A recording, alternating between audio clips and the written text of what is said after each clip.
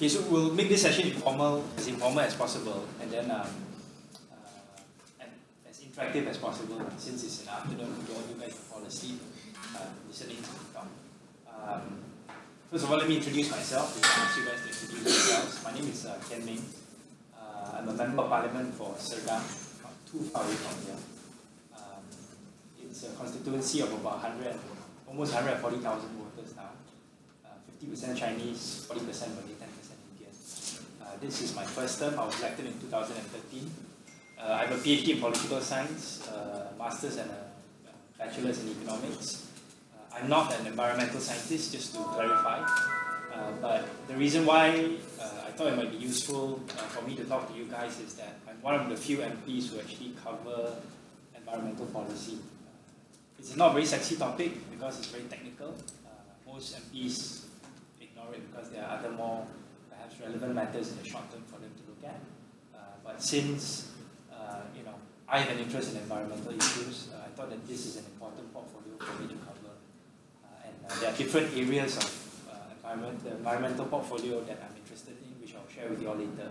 But before I go on, can I just ask you guys to introduce yourself? Tell me what you're doing now, studying, working, where, and then also what you hope to achieve by going to Marrakesh for COP22.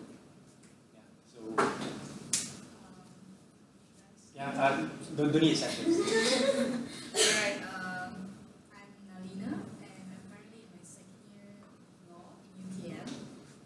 And what I hope to achieve... Skudai? UTM or UITM? UTM. Huh? UTM. Oh, UKM, okay. What I hope to achieve is to learn more about how policies are made and how these negotiations actually work. Are you originally from Klang Valley, KL, Selangor? No, I'm from England there. Oh, okay. So you're a second year law student at UKM? Yeah, UKM also is in the constituency. Yeah, but I don't get invited to the university very often for obvious reasons. Okay, so you want to know how policies are done, especially on environmental issues. Well, yeah, you can introduce yourself. So hi guys, I'm Raja. Second year, just finished my second year in law in Univeristy, transferring to Cardiff this September. I'm currently interning at Kian Institute under Dr. Ong.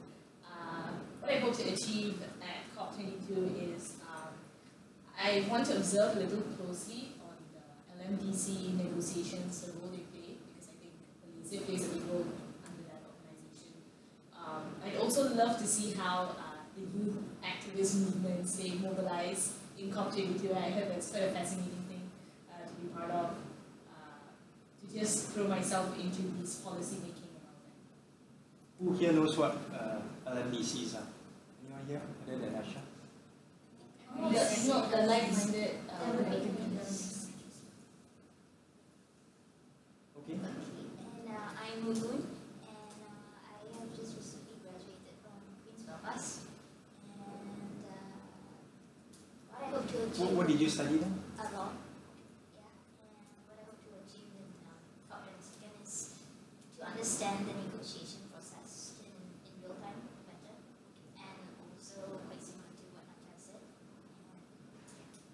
So you'll be doing your CLT? Yeah, most probably. Oh, so we have 3 lawyers here. Okay. Most senior member here. Not a lawyer. I'm an environmental consultant. Currently practice with ERE consulting. I have some specific interest in solid waste management and stakeholder engagement in terms of socio-economic studies. And the reason I joined MYD is because I'd like to understand a little bit more about how climate change is being mitigated in Malaysia, especially how to link the international policies and the national policies and how to implement on the ground and how to keep track on their progress, something like that. Just would like to understand more about that. So you studied environmental engineering? I studied, my first degree was in microbiology, and then I read a book about climate wars,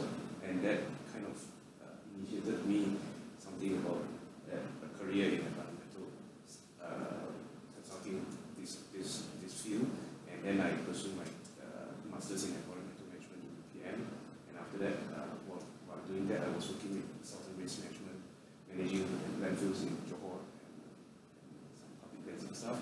And after that, I was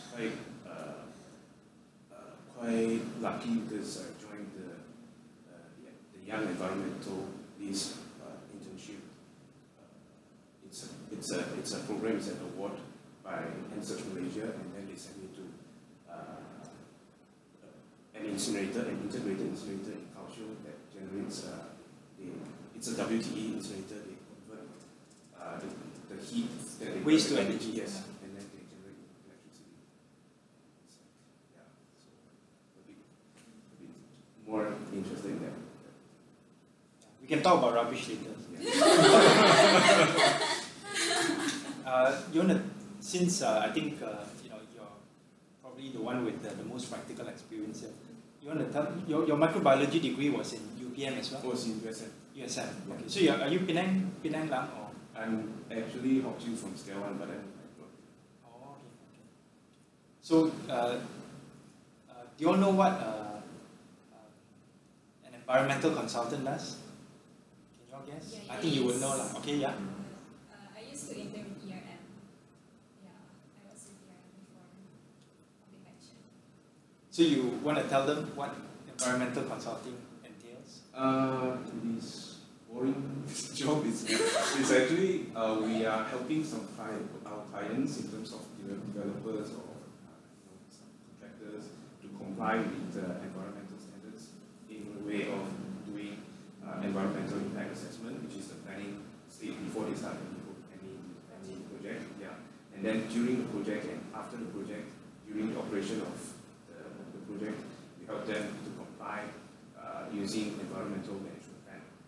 And so this is like in terms of water quality, air quality, discharge, noise, Flood mitigation. yes, all of the mitigation measures. And Mitigation. yeah, and we propose some EMPs and best management practices.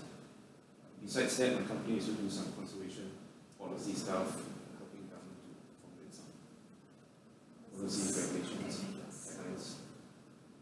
So his colleague was working on the River of Life project.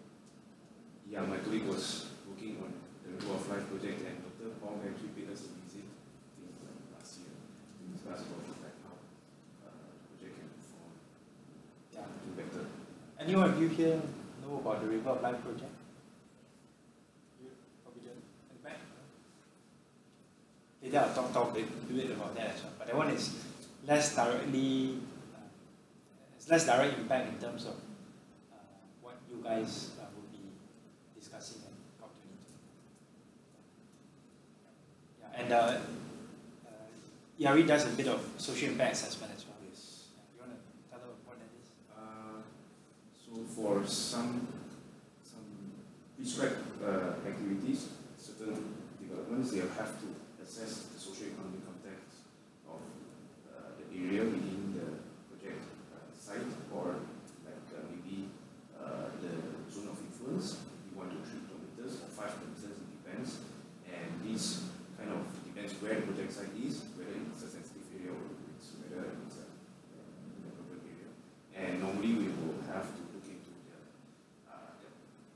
socio-economic context in terms of we will carry out a survey on the ground, get feedbacks from the people, and besides that, also we will depends on the statistics that is given by the Department of Statistics and the local government, like how is the population distribution, how is the racial distribution, and we come up with the social impact assessment report, which is sometimes supplementary to the environmental impact assessment, sometimes it is a standalone report. It depends on how detailed we want to go. So when I first met Kelvin, ERE was doing a social impact assessment in my area in Sedang, because the MRT second line is going to be going through Sedang. So they had a stakeholder engagement period where they talked to the different residents and then listened to some of their concerns, and then try to give some, use that as a feedback to give to their clients, which is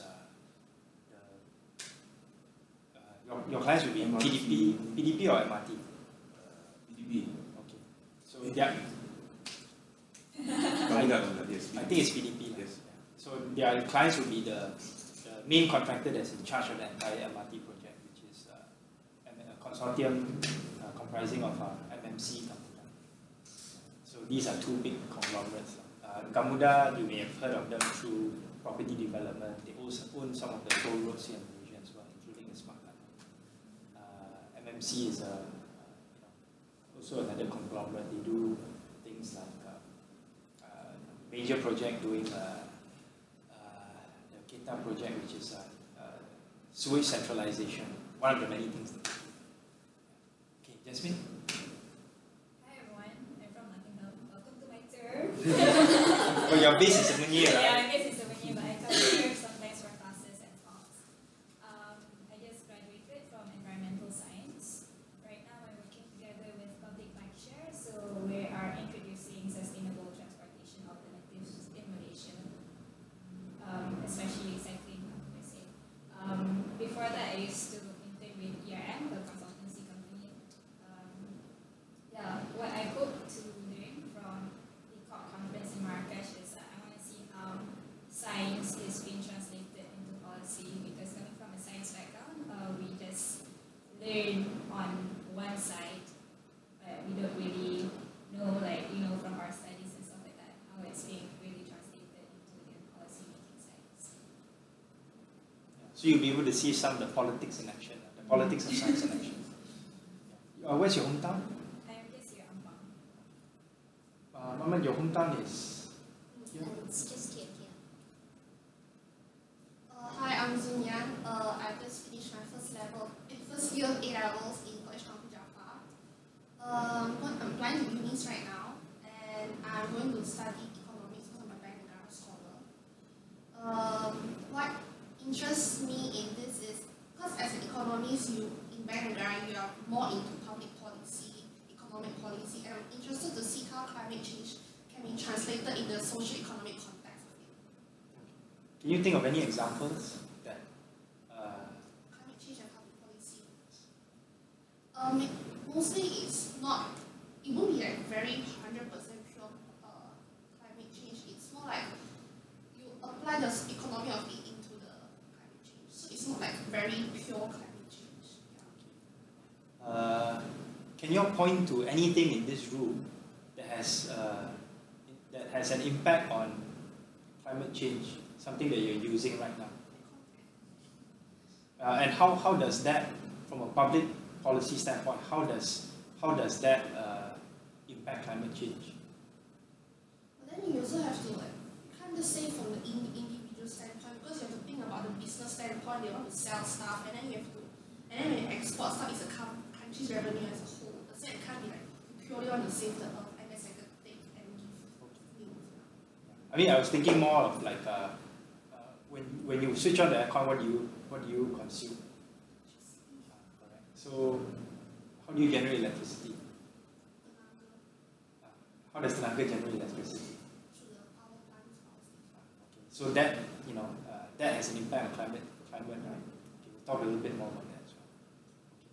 Okay. So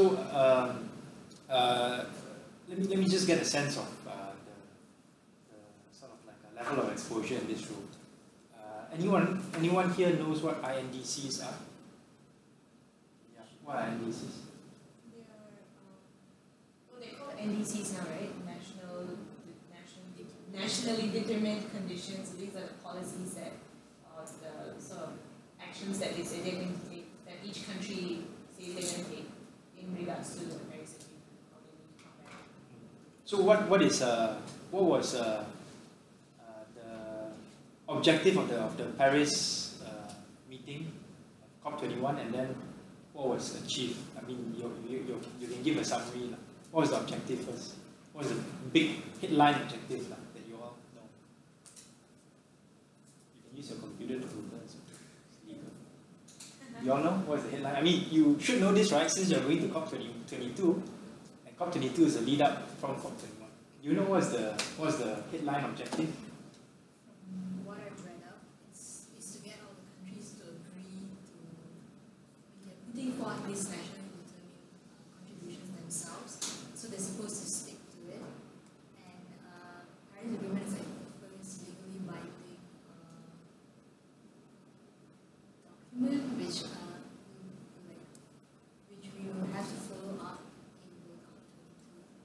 what is the objective for trying to get all these countries to sign up to these nationally determined contributions? That's one headline objective. To keep the temperature rising below 2 degrees Celsius. So that was the big thing, right? So did they manage to achieve that? Yeah. They did? I'm not sure, but I still have to get 55% of all the countries to ratify it before Paris Agreement can actually work. Okay. Any other views on that?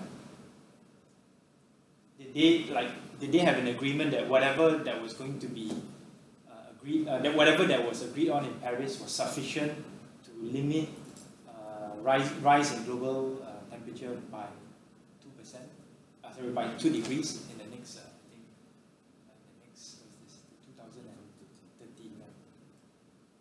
You all know? You know? What's the consensus? You all can Google. Please Google. I think I remember US didn't ratify. So US one of the biggest players who didn't ratify it. So that's a very strong message. They haven't, they haven't. Yeah, they Because haven't. then we have to go through Congress. If I'm not mistaken, you can go and check on your computers. They came to a consensus that whatever they agreed on would, at this point in time, only manage to limit the rise in global temperature by 1.5 degrees Celsius. You can verify that. That was what I read. Yeah, it's part and parcel of a larger battle that features, largely speaking, I'm generalizing here, on the one hand, developed countries, and then on the other, developing countries. Why is there a contestation between the two sides, the developed and the developing countries, in terms of climate change? Do you all know the large narrative there, or the larger narrative? It's because the developing countries, it would be taking a chunk out of their economy to, and they lack the green technologies that are needed to reach that level. So they claim that it's going to take a bigger chunk of their economy. They're going to be a higher price. So I think they also depend on the developed countries to offer green technology transfer and in terms of funds. Yeah. Anyone else to add? One more thing is that the developed countries have already been sort of Polluting. so they've got to take responsibility for all that. Anyone else want to add? I think, I mean, that's the contention. So all the developed countries say, look, you have to introduce mitigation measures. So remember the term mitigation. Basically, measures that you need to take to reduce your emissions, or reduce the rate of your emissions. Right? There's a difference between the two. You all get it. The developing countries will say that, hey, look, you had your industrialization period, you polluted during that time, you didn't have to introduce any mitigation measures, you already contributed X amount, whatever that can be measured in terms of, in terms of global warming, whatever your carbon emissions have been in the past. So why do we have to get punished now, whereas you didn't get punished? So that's one. And the second thing is that, okay, if you want us to have these mitigation measures, you need to help us with payment or technology transfer. That's where the Green Climate Fund comes in. Talk more about that. And then there's also another thing which you all need to be aware of, this in terms of terminology. Anyone of you have heard of the word adaptation before in terms of climate change? Jasmine, what is adaptation? Adaptation is how a country have to what's another word for that? To adjust. Once you've already done something, you have to adapt, and it comes after you've done something. Mitigation is before.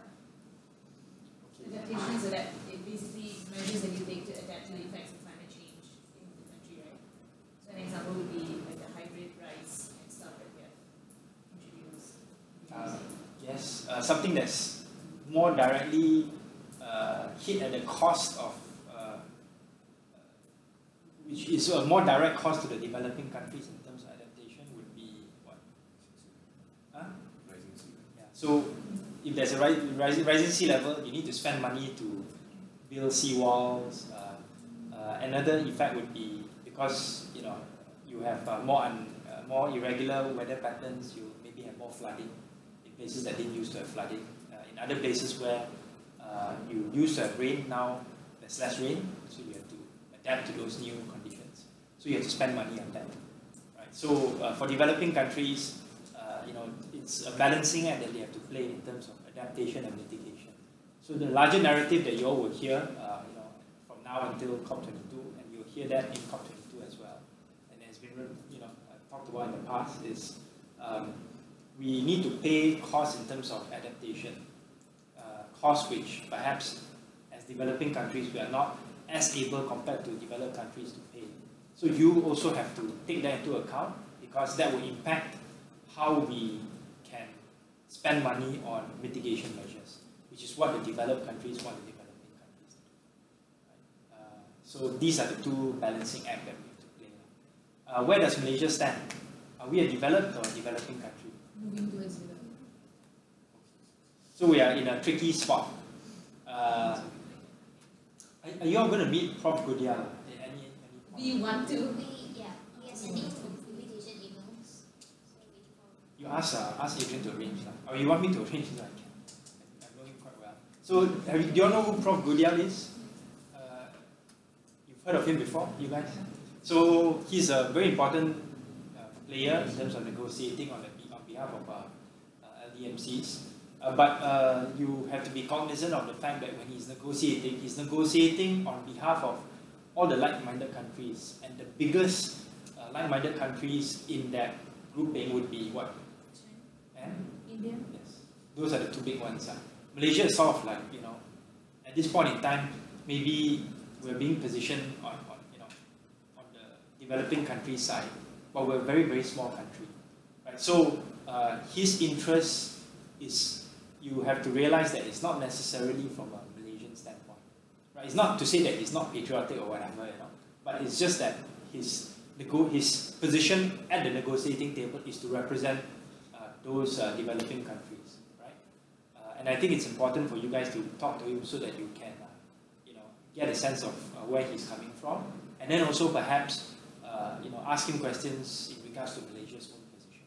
Because our challenge is that as we move towards the status of a developing country, a lot of the benefits that COP21 would be able to give to developing countries in terms of funding and financing may not be available to Malaysia if, let's say, we become a developed country.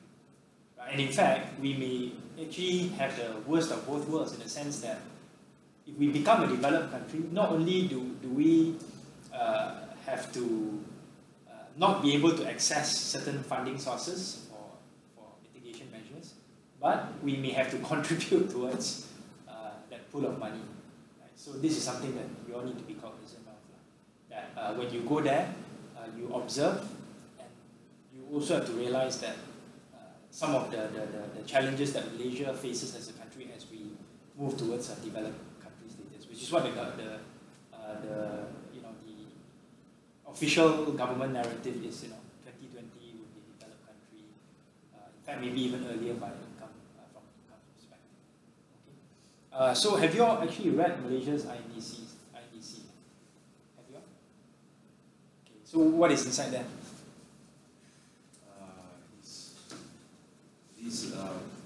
I would say it is contributions in terms of promises that Malaysia made that they want to achieve, but I would say it is loosely written, and it refers back to a lot of our existing policies, but then there are still a bit like loopholes here and there that they need to clarify how they want to do it exactly. Okay, so this is Malaysia's INDC, which was submitted quite late in the game. I think probably about a day or two before the official deadline. So the base year is 2005. And 35% is unconditional. That means Malaysia will make that commitment regardless of the funding that it gets from international sources. And then 10% is contingent upon climate finance. Right? So these are the things. There's some very technical stuff here in terms of carbon emissions and GDP stuff. You can get into it depending on your own interests. Probably someone like Jasmine would want to get into it more. Maybe some of the lawyers may not want to look at it so closely. The gases, coverage, the different sectors, okay, and then the planning process to get there. There's a lot of these policies that you can go and download and look at. Some of these assumptions. So let's maybe take it a step back before you go into some of these technical terms and technical areas, right? Let's just throw out some ideas. In terms of Malaysia's contribution, or what Malaysia can do to reduce either the rate of growth of carbon emissions or the absolute amount of carbon emissions. Let's just bring some brainstorming, and then I'll use that as a platform to get into some of the data sources and the discussions. What can we do? You can throw out different ideas. Oh, okay. Maybe I should let's work at it from a different angle. What are some of the major contributors to carbon emissions in Malaysia? Okay, deforestation. Okay, coal power plants. Okay. Others? Okay, factories, yes, waste. How does waste contribute? Most of the shouldn't end up in landfills. Ends up there. Okay. And we're not maximizing our resources. Okay, so actually the waste part is quite interesting. Since you were in SWM before, how does, let me broaden the discussion. How do you think waste contributes to emissions, either directly or indirectly? This just to tickle your brain a little bit. Okay, Malaysia doesn't have incinerators, or no large-scale incinerators anyways. But okay, but if let's say Malaysia had incinerators, how would it contribute?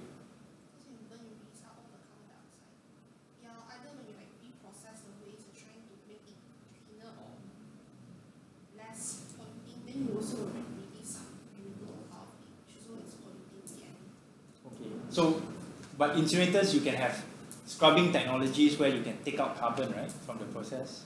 You can reduce the level of emissions or CO2 emissions, right? That would be inside some of the EIA requirements that they would have. Let me clarify. Malaysia doesn't have large-scale incinerators. We have 4 small-scale incinerators. I think nearly all of which have failed to operate the way it's supposed to operate.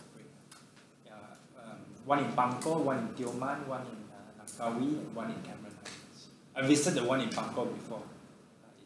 It's pretty bad. Okay. Yeah. So, but what about the alternative? If you don't burn the rubbish, where do you throw it? Okay. So, is landfill a source of emissions of greenhouse gases?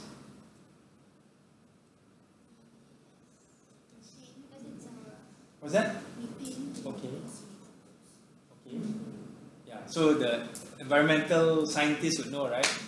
Which is worse in terms of the greenhouse gas effect, CH4 or CO2?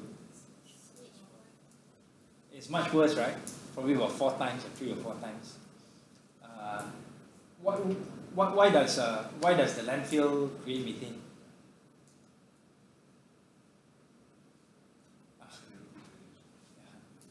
So, but are there any ways to mitigate that, the emissions of methane from landfill?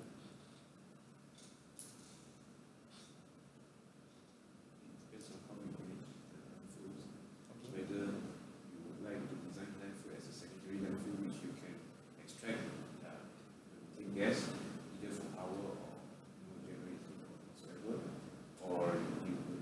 just leave it there like most of the 200, more than 200 so-called dump site. You just leave it there, and then this is what most of our landfills in Malaysia looks like. And you just leave it there, and then you just wait for fire to come. Okay, so I assume that, not taking you out of the question, sorry. I assume that 5 of you here have never visited a landfill, right? Okay, so I think you all should go and visit a landfill, a sanitary landfill. In the past in Malaysia, our landfills were basically not sanitary. What do I mean by not sanitary? You dig a hole in the ground and you dump the rubbish inside. Right? What's the problem with that? When your rubbish truck goes around to collect rubbish, usually sometimes you'll be able to see it leaving a stench, especially in terms of water. The water that is discharged is called leachate. It's very stinky, it's very black. And when you dig a hole in the ground, dump your rubbish inside, the leachate will seep out into the groundwater and find itself into water sources. So it's really, really bad. One of the oldest landfills in KL is in this place called Jinjang. Have you been there before? No. You heard about it? Okay. It was an unsanitary landfill, like most landfills in Malaysia then. And basically what happened was that the government gave a contract to Saipa, it's a listed company, to basically clean up the landfill. What happened was that they tried to clean up the rubbish there, and then they plant green stuff on top, and then it's now basically a hill that you rarely get to smell smelly stuff coming out from the hill. But if you go to the bottom of the hill, you'll be able to see the black discharge still coming up. I visited that place once because of an initiative that I was part of. Right? So going back to methane. Okay. For sanitary landfill, what happens? Sanitary landfill, it depends on the cell. It depends on the size of the cell. Like sometimes the cell is like it depends on how you plan it. Optimally,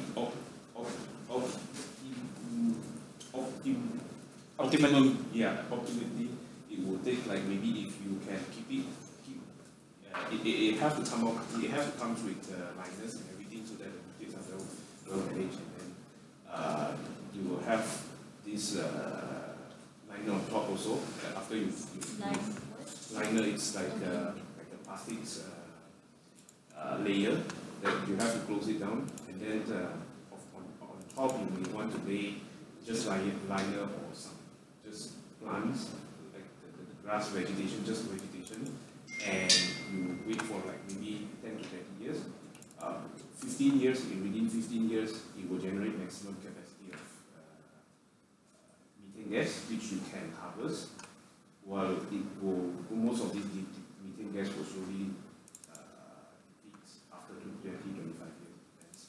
And yeah, but that is like you contain it, and then you extract methane gas from our generation for heating purposes. And you have to do it. That thing you can only do it in sanitary landfills. So you plan to excavate a big hole, and then you put in liners, then you put in the gas spread, the gas pipes, and then also the leachate pipes, and then you start tipping all the garbage in. So normally it will take like maybe you will excavate maybe 9 meters into the ground, and then on top maybe you will go another 9 meters, something like that. So 15 years, you said? Yeah, you have to finish the whole thing, then you keep it there for 15 years. It will have a bigger consumption, a bigger generation, a bigger volume of methane gas. Okay, so actually the whole point, yeah, you want to ask something? So the harvested methane, is it channeled into power grid or something like that? I'm not sure about Malaysia. So far, the company that I was working with, we are burning it off because we want to, we were selling carbon credits under the CM, Clean Development Mechanism. Yeah. And that is carbon credit in terms of, we are not generating power in terms of that. So Okay, so this is a plant in Kepong. This is actually the leachate discharge from a waste transfer station. Yeah, it looks like that. It's black in color. And, this is untreated leachate. In sanitary landfill, you actually treat the leachate. After it's treated, it comes out as clear water. Yeah, so I would advise you to go and visit a landfill, sanitary landfill. There's one in Bukit Taga, run by KUB Berjaya. It's quite well run. I visited there before. And there's another one near the KLIA 2 called Tanjung Doblas.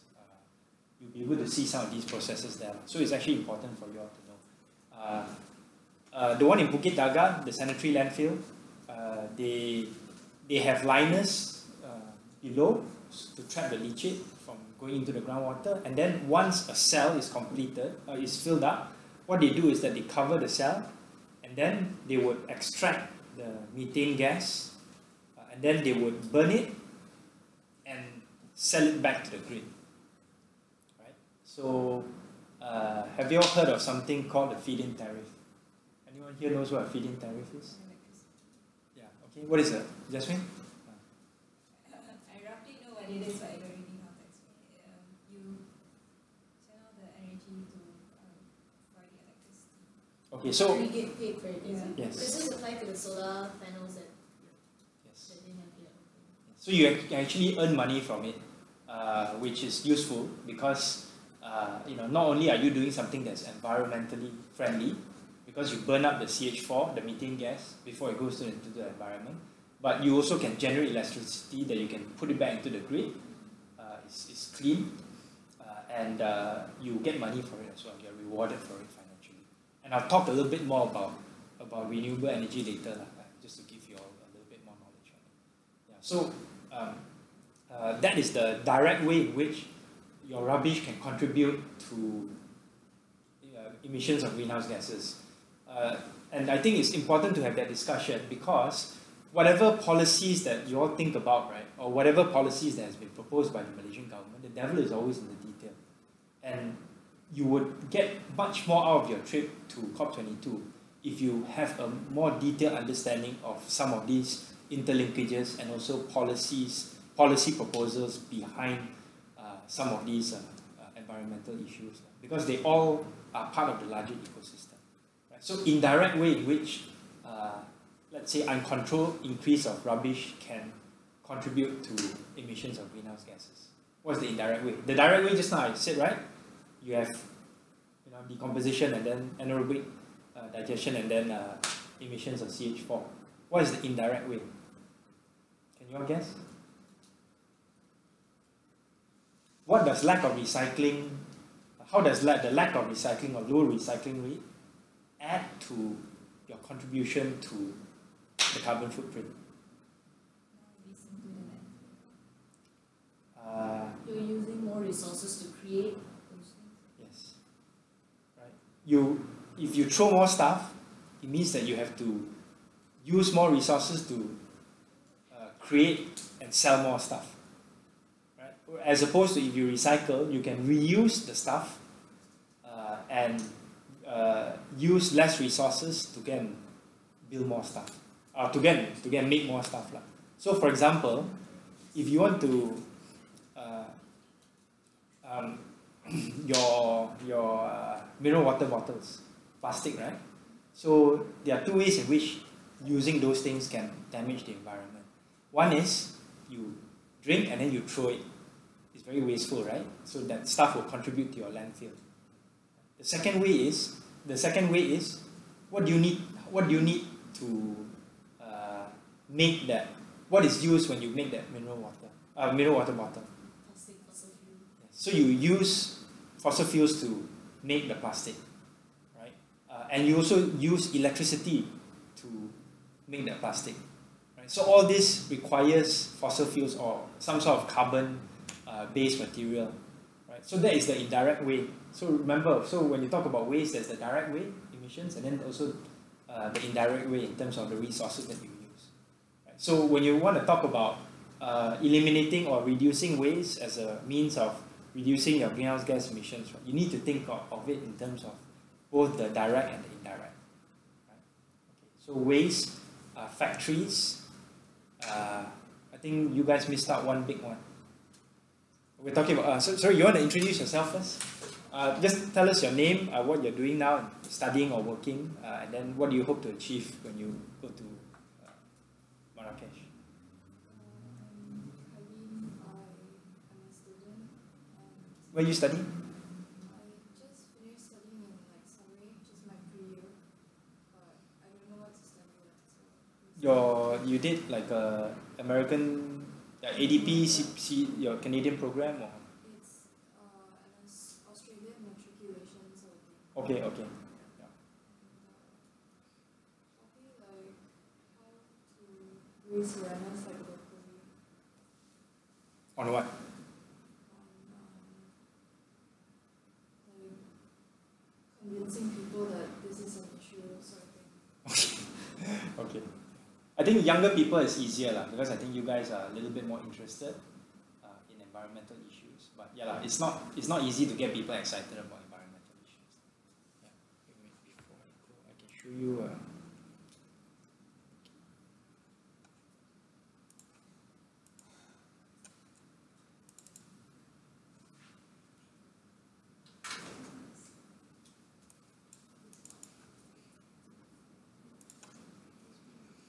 Yeah, so this is the Bukit Taga landfill. You can see this is the lining. It's in Hulu Selangor. Yeah, there are different layers for the waste. And then this was the carbon credits that Kevin was talking about. These are the you have a small solar plant there. And then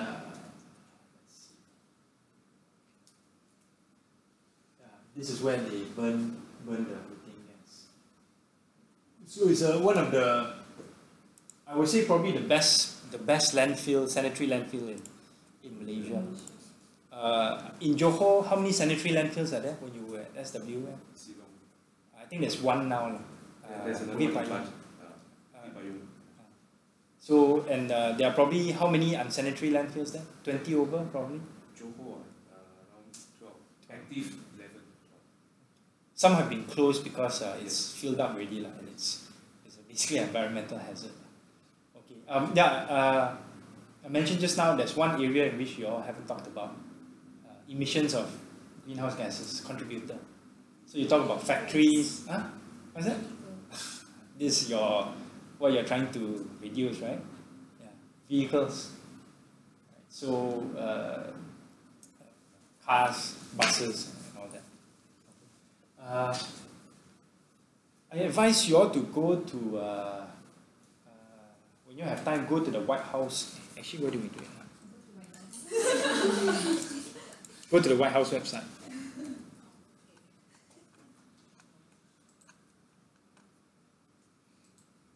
Okay, go to climate issues and then climate change.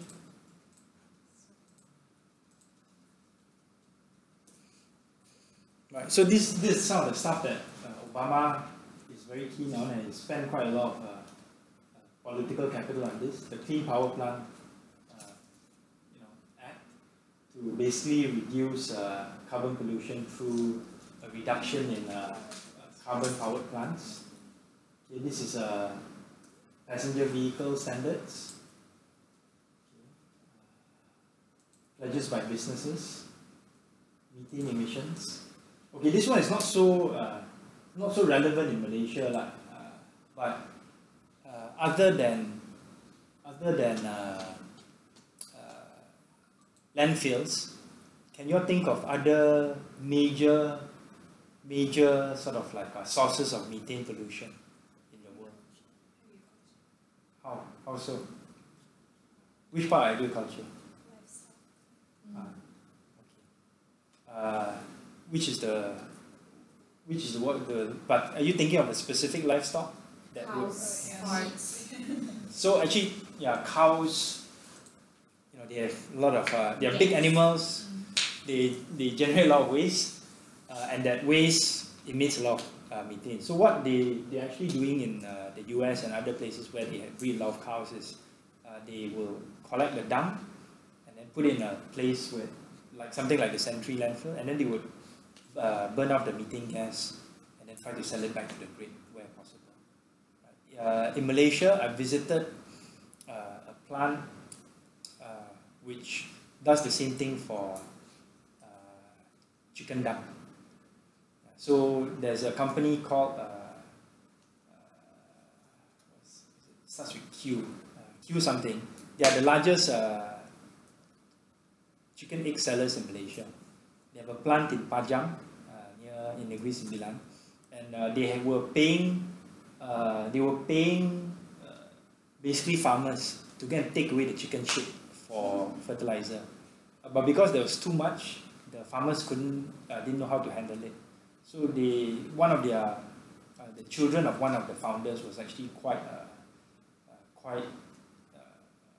forward-thinking, and the person actually commissioned a biogas plant next to the chicken farm, and they used the power generated to power the chicken farm, so they don't have to pay any electricity bills.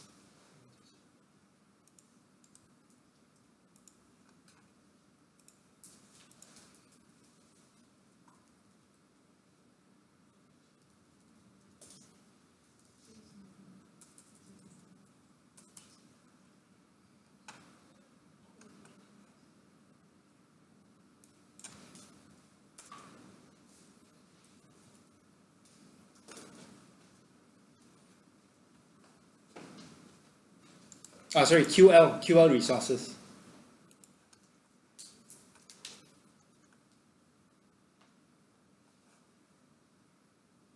Oh, okay. So I Googled my own article. Yeah. Yeah. So this is let me put.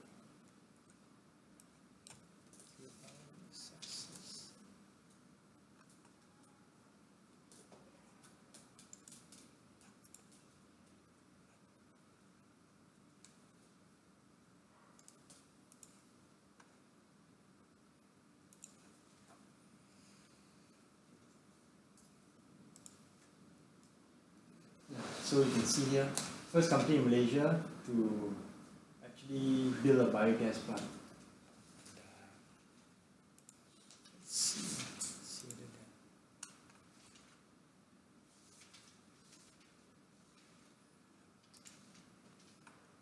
Yeah, their biogas plant looks something like this. Actually, I think this is the one.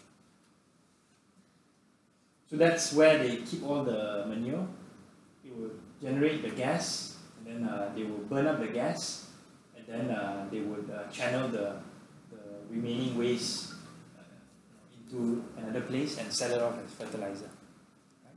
So this is another way in which you can actually think of waste not just as something that needs to be treated as a cost, but it can actually be treated as a possible resource. Hence the term waste to energy. Waste to energy basically means you burn up rubbish, you turn it into energy. That's what incinerators does. Yeah. I mean, I have my concerns about incinerators as well, but that's for another debate. Okay, so for we talked about transportation just now, right? Okay. How would you? What are some of the policies that you can introduce to reduce greenhouse gases in terms of transportation? What would you do? Yeah. So that's what the Malaysian government has argued, and then I think it's in the INDCs as well. So the Malaysian government would say, okay, what are the X, Y, and Z that we have done from public transportation, like, for example, what? MRT. Okay, MRT line 1 and line 2. They have right? extended the LRT. Okay, extended LRT, building LRT line 3. Okay, so how would you evaluate the relative success or maybe some of the shortcomings associated with public transport initiatives such as what the government has come up with? How effective is it from a reduction in greenhouse gases standpoint? How would you measure it?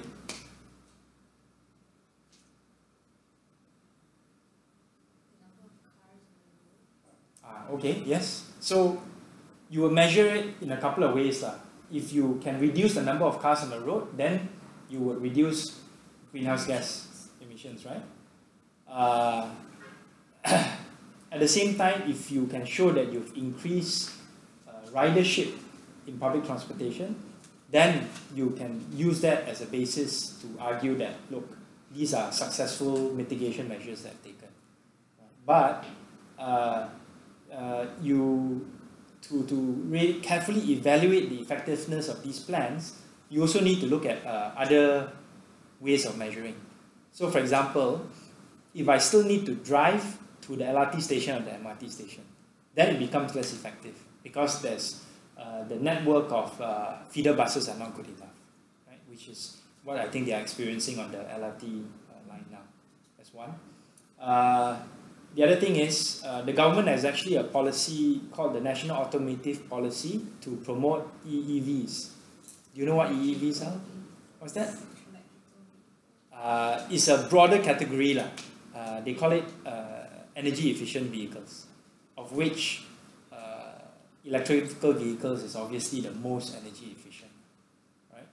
I mean, you can get and Google this, it's very easy to find. Newer cars are generally more energy efficient than older cars because they have better technology, right?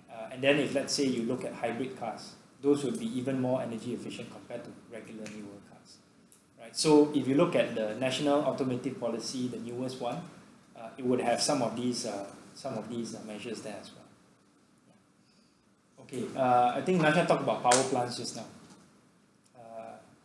In terms of coal-fired plants as one of the major sources of pollution, and this is something which I think Obama has talked about as well through his clean power plant. Okay, so if let's say power plants are or certain sorts of power plants are a major source of pollution in this country. The question that I want to ask is, who determines what kind of power plants are built in this country? Do you all know?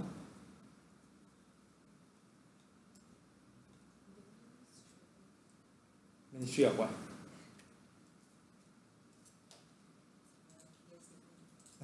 Who? Do you know, Kelvin? What's Suruhan Jaya Tenaga?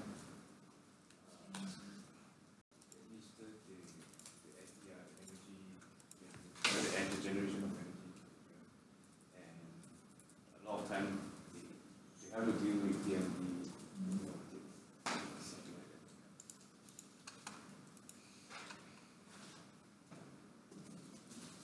that. Okay, so this is the ST. This is the Energy Commission of Malaysia. They are the ones who actually determine policy on power generation, right? I think Zun Yang just now talked about some of the sort of like larger economic issues that are important in this country. From the ST standpoint, their main priority is to make sure that the country has a stable source of energy, stable, dependable source of energy, right? Their concerns are not primarily to do with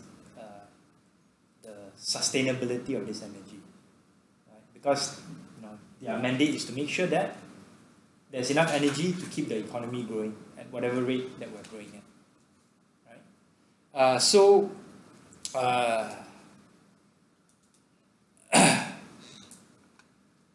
One of the data sources that you should go and take a look at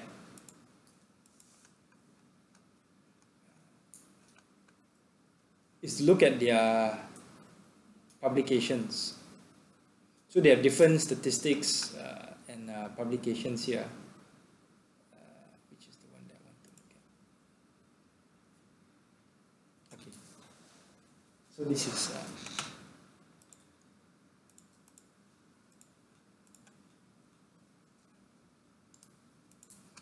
Electricity Supply Industry Outlook. They publish it every year.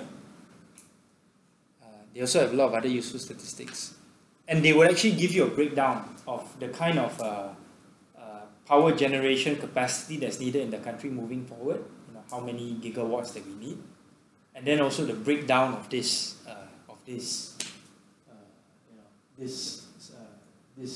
supply of energy. So let me ask you guys, which do you think is the cleanest way of generating electricity. Cleanest in terms of GHG emissions. Solar, okay, that's one. Wind. Wind. Any others? Waste. Huh? No. Oh, no. Okay.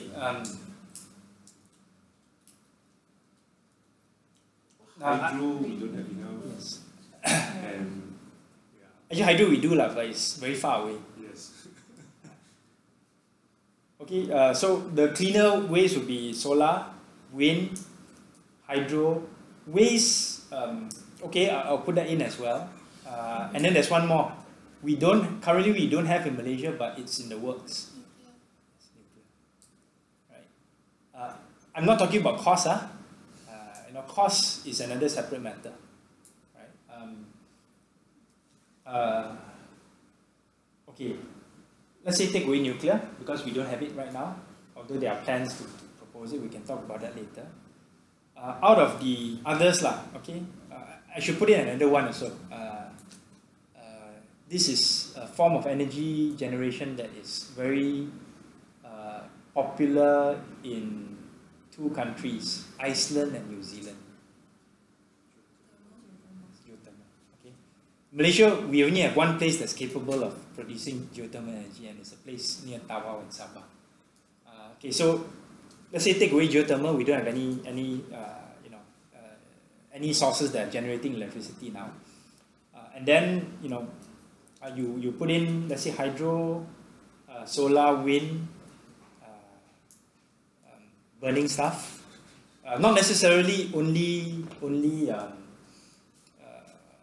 waste lah. There are other things that you can burn. Not just solid waste. There are other things that you can burn as well. Biomass.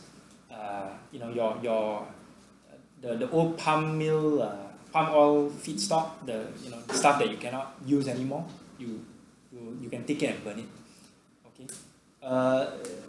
What do you think is Malaysia's target in terms of renewable energy generation? Let's say total generation capacity is 100%. What do you think Malaysia's target for the renewable energy generation is? Let's say to 2025. Do you all know? INDC says 40%. 40%. Yeah, but I think if we want to do it and we really want to do it, we can actually ask for more. Because if we really have some good efficiency solar panels, that would be like, it would have to be like a mass scale, it's not small plants, and then we can maybe achieve maybe 60%. But I'm not sure whether in the next 30 years, for example, Suruhanjaya or Tenaga has signed like a 30 years contract with some coal provider from China, then how can they make use of the coal? It's a good question, and this is a question that I asked in Parliament.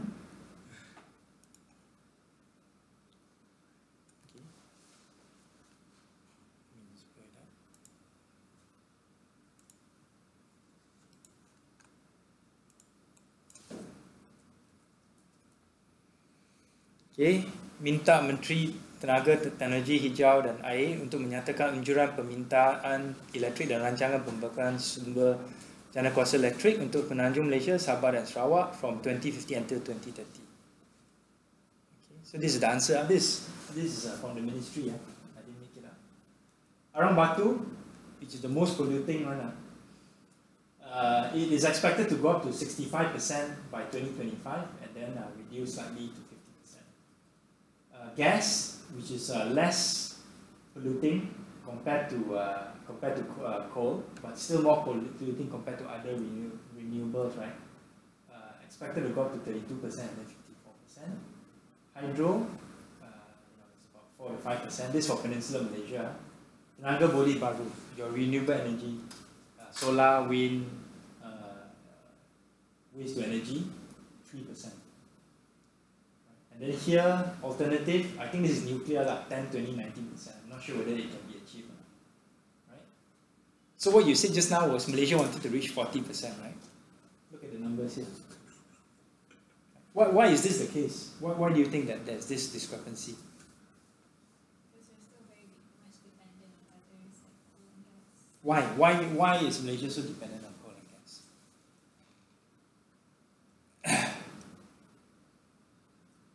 it because of the transitioning to renewable energy is very expensive? Why is it expensive? We don't have experts in our country to do that. Not quite. They don't Not want to quite. invest in Because coal is cheap. Coal is very cheap. Yeah. And it's still the cheapest way of generating electricity. Especially now, the availability of cheap coal from places like India and Indonesia, it allows companies to generate electricity at a very lucrative rate. There's another reason, which is this is from KETA, the ministry in charge of energy, and they will get their figures from Suruhanjaya Tenaga Energy Commission. So remember what I said. What is the motivating factor? What is the motivation of or the main priority of ST? that's the coal dependence of sources Yes. of energy and not sustainable. What is the problem with renewable in terms of electricity generation? It's not reliable. What's that? It's not nearly as efficient enough. Yes, that's one. Okay, so when you're talking about efficiency, what exactly are you talking about? I'm referring in particular to solar panels. It's not as efficient. So efficient in that sense is basically conversion, Yeah. right? Conversion from one energy source to another, right? So for coal is conversion from your fossil fuels to electricity. For solar is conversion of sunlight into electricity. For wind is conversion of wind into electricity. Right? So maybe the best solar technology now can convert like 30%. Right? So that of course increases the cost generation per kilowatt. That's one. What are some of the other challenges associated with renewable energy that the Suruhanjaya Tenaga will take into account? Let's say for solar, what are some of the challenges? Can you generate solar at night? Right? So the stability of the energy production is something that they also have to take into consideration. Right?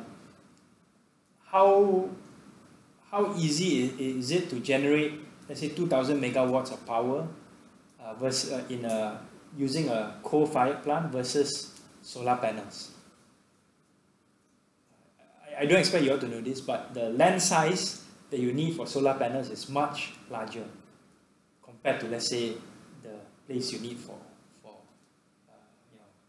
coal-fired plants. And if, let's say, you don't have solar farms, you depend on the consumer, you're dependent on hundreds of thousands of consumers fixing the solar panels on their ceiling, which is something on their roofs, which is something that we will come to later. So in terms of being able to project energy demand, if let's say I'm the Energy Commission, given a choice between having 100,000 households install solar panels in their houses versus building one coal-fired plant, which one is the one that's easier to do? Obvious, right? So from their perspective, you have to understand their motivations. Of course, this will have an impact on our INDC.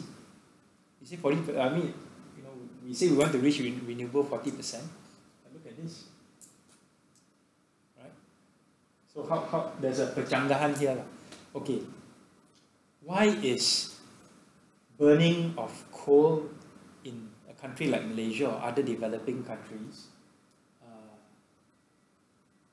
much more affordable or cheaper compared to burning coal in developed countries? Can you all guess why? This has something to do with economics. What are externalities? The bad effects. Okay, it's got to be more specific. The bad effects that are not what? Not priced. Yeah, not taken. Yeah. Yes, not taken into account. Right? So, when you burn coal, there is the actual price, which is how much you buy the coal. Right? And when you burn the coal, you don't take into account how much you pollute the environment. The pollution aspect is not priced into the cost of coal in developing countries. Whereas in developed countries, a lot of the time, let's say through things like carbon credits, you actually have to pay for the cost of pollution. Right? This is something that they've tried to implement in Europe. They have a carbon trading scheme. It has not really been that successful for different reasons. But yeah, this is something that you all sort of like need to keep at the back of your mind. That you know, one of the reasons why developing countries continue to use and burn coal is that the actual cost, including the environmental cost, is not priced into the cost of burning the coal. Okay, now I want to introduce you to another organization, which is sort of like a little bit of a counter to the securities to the Energy Commission. How many of you have heard of this organization called SEDA? SEDA. So what does it do? Do you know? But do you know what it does? Okay. Kevin? Sustainable Energy Authority. Do you know what they do? They actually regulates the renewable energy projects I guess in Malaysia. I'm not sure about Sabah and Sarawak, but in Malaysia. And any kind of renewable energy projects that have to register themselves to SEDA. Yeah, that's all.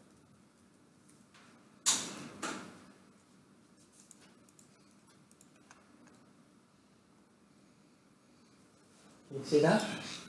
It was established in 2011 under the Sustainable Energy Development Authority Act. This is a statutory body created by Act of Parliament. And it has supposed to have oversight on all renewable energy policy in Malaysia. Right? So, I am in close touch with the people there. I've clashed with them before on different things. Let me just show you how things may not be how things are a little bit screwed up in Malaysia. Let me just show you.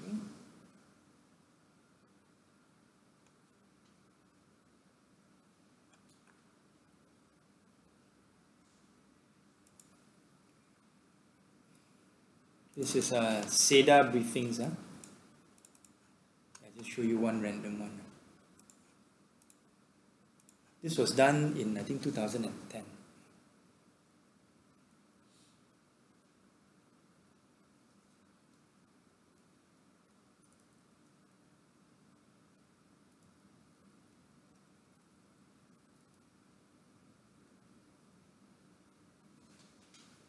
There should be a graph here. Or maybe not this one.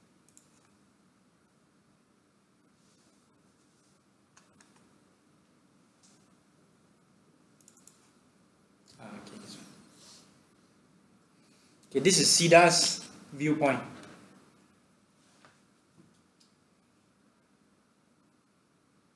Renewable energy, business as usual, it will be this kind of growth. This is what is SEDA's action plan.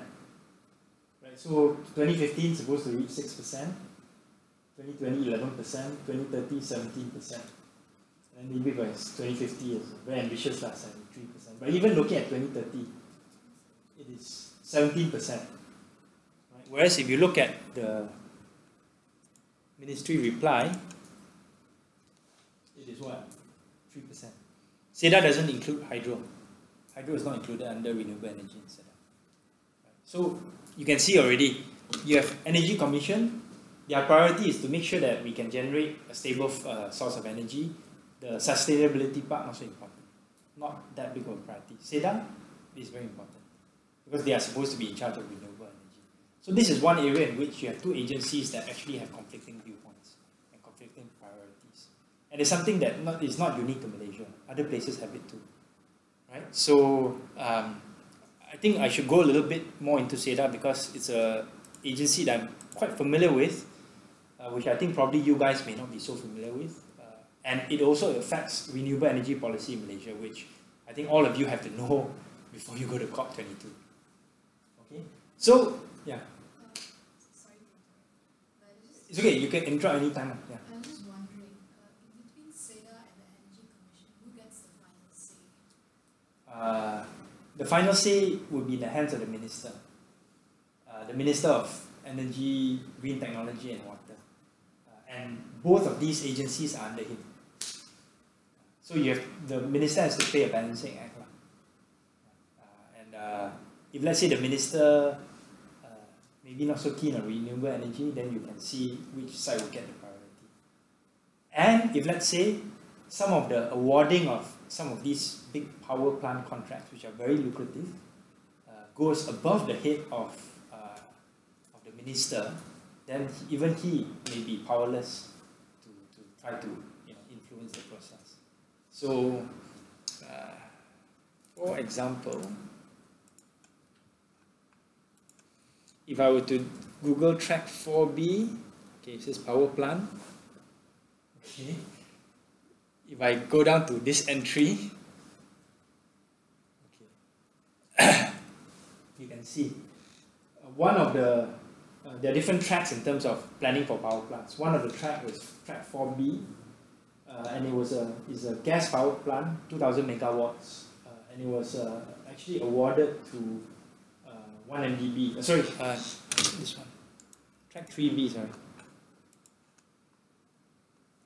it was actually awarded to 1 MDB. This was before 1 MDB sold off its power assets, and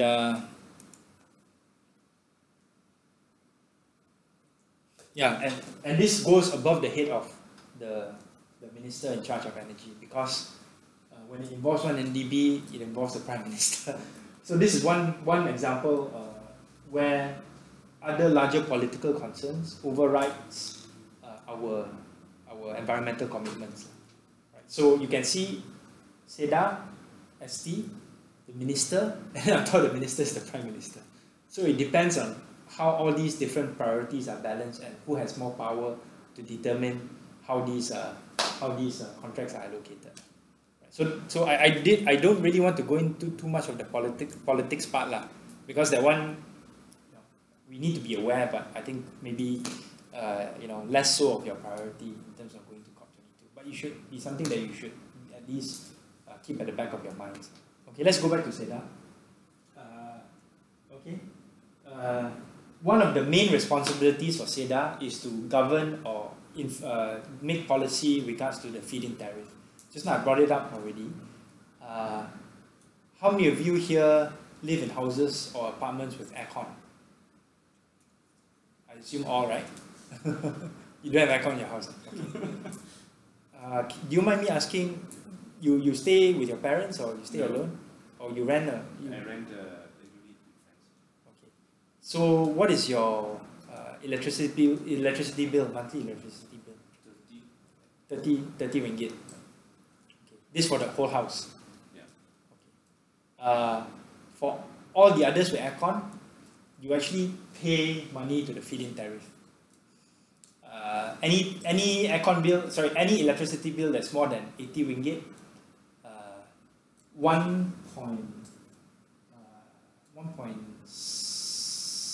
or 8%, I can't remember which. 1.8% of your bill is contributed to the feed-in tariff fund, or the Dana Tenaga Boleh Baru. So this is what I want you all to do. Go back home after this, ask your parents for the electricity bill, and then look for the line that says sumbangan kepada Dana TBB. Depending on how much aircon you use, actually aircon is the one that uses up the most electricity. The contribution, monthly contribution, is anywhere between 3 to 8 ringgit. If you reach 10 ringgit, it means you use a lot of aircon already. So this fund is collected from energy users, and it is used to pay for the feed-in tariff. What is the feed-in tariff? The feed-in tariff is a license that you can apply for to generate renewable energy on your own, either through solar, biomass, biogas, which gives you the right to sell the energy back into the grid and you know, get money from the feed-in tariff for your renewable energy generation. Okay, so how is this fund useful in terms of climate change mitigation or decreasing generation of greenhouse gases? How is it useful? Because it's a renewable energy, so it needs less carbon footprint, and then you're self-sustainable because you're producing enough. I mean, if you produce enough energy for your own living, then you're self-sustainable. And if you produce more, then you get paid for it and you contribute it back to the grid. So yeah, overall, you're reducing the carbon footprint from coal-powered plants. Yeah, so you're displacing some coal power plant required energy generation. Why do you need this feed-in tariff fund? Why is it needed? Incentive. Right, because buying solar plants and installing them is not cheap. Any of you have solar plants in your houses? I assume very few people have it. You have? Huh? Oh, for water heater. Okay, so it's been there for quite some time already. More than 10 years. Okay. So usually for installations that are more than 10 years, you don't have, your parents probably didn't apply to the feed-in tariff. Do you know why they got the solar plants? Is it purely economic, or were they also environmentally aware?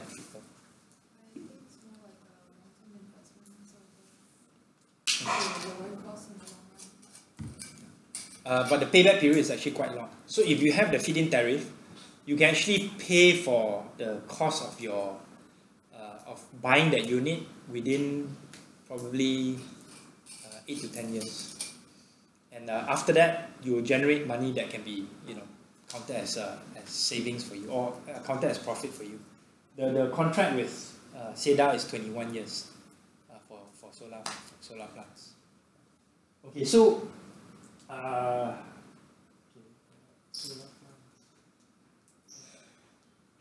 can you all give me a ballpark figure? How much do you think SEDA collects from consumers such as yourself every year through the feed-in tariff?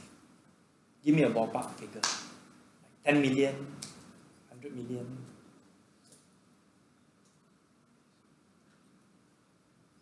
No? 30 million? 30 million?